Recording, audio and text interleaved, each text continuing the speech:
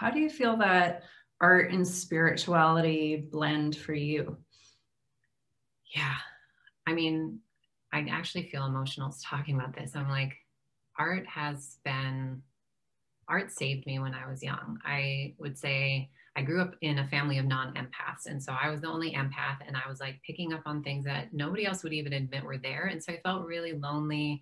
Nobody would talk about things. And so I turned to art as this place to go to process how I was feeling and be seen and understand myself, I guess. And so I've had this really deep spiritual connection with art since I was super, super young.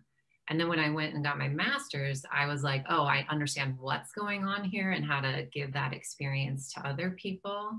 And now art as a soul language is really the way that I help other people tap into their soul messages through art. So again, I would say this is sort of like probably was meant to be all along. It's been in my life since I was a little kid. That's amazing. What's your definition of a soul message?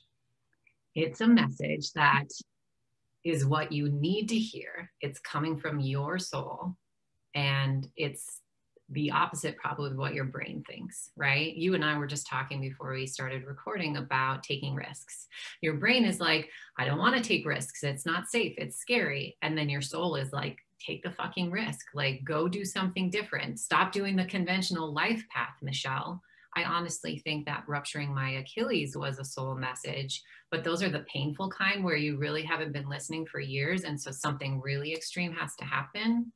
So in the art process, it's easy to get those soul messages that don't have to be painful. It's like, go here, do this. This is the way towards your purpose. Oh, that's amazing. That feels really nice. It feels like such an elegant, creative way to do it and to bring something from the liminal space within the metaphysical, like literally out on canvas or a piece of paper, and then it becomes physical and it's sort of right in front of you. I can just imagine how you would do that. What is some of your process? Because that's fascinating. So we use archetypes and we go into the shadow of the archetype. And then, so the archetype acts as a bridge from the liminal space to the physical. And the art is also the bridge or the conduit that allows the message to come through. And then you're right, once you create it, it really helps to go into the shadow. So I have all these ways of like, let's trick your mind, right? Let's trick your mind and like really find out what's going on here. So archetype, shadow, art process really allows something to come through that your mind didn't really mean to have there.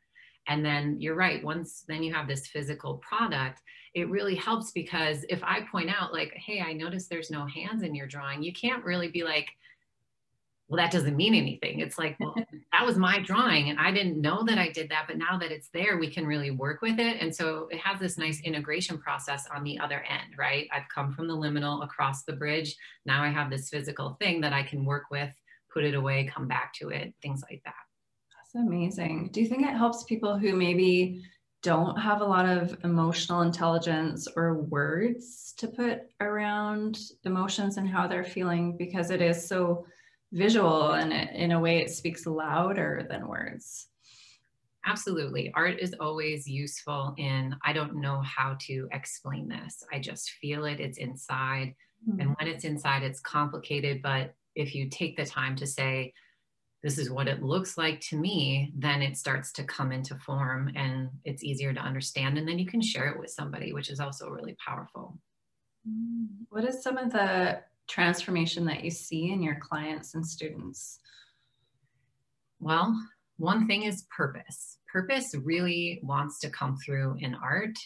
And so I have people make art about one thing and then we process it and it's like, this is your purpose coming through. So that's beautiful to have clarity of this is who I am. This is what I'm meant to be doing. And it gives you the confidence to take that next step or take the risk because it's like, well, it's in my art and I didn't even mean for it to be there. So I really trust that that's meant to like guide me.